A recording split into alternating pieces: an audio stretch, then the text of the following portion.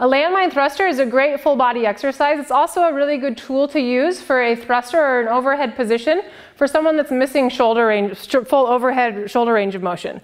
So you're going to set your bar up with the end of it securely in the hole of a plate on the ground or in your landmine device if you have one of those. From this position, you're going to hold on to the end of the barbell with one hand on top of the other, over the other. From here, you'll have to kind of find, based on your body mechanics, where you're able to get to the bottom of your squat as far as where you're supposed to stand in relation to the bar.